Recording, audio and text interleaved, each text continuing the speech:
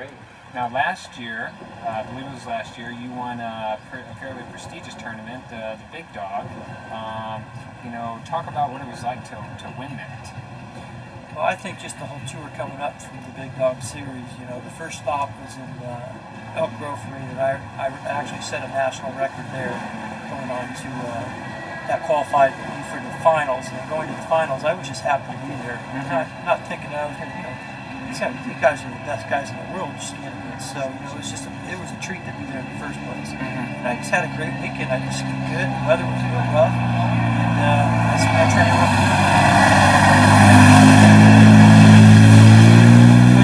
Rough weekend, and I train in rough water all the time anyhow, because you just never know what you're going to ski, and I had a blast with it.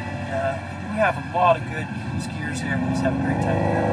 Okay, so probably one piece of advice that you can give to a beginner skier, a 15 off level skier, is that just because the conditions aren't perfect out there, go ahead and ski, because you never know what it's going to be like on the turning day of the tournament. Yeah, when I purchased my lot on the lake that we live on now, one of the owners of the lake that actually developed the lake was asking, why are you skiing when you can't see the boots?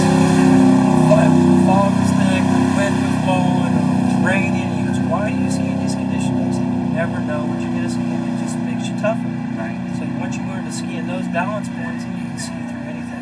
And I think it just kind of gives you that focus and the drive.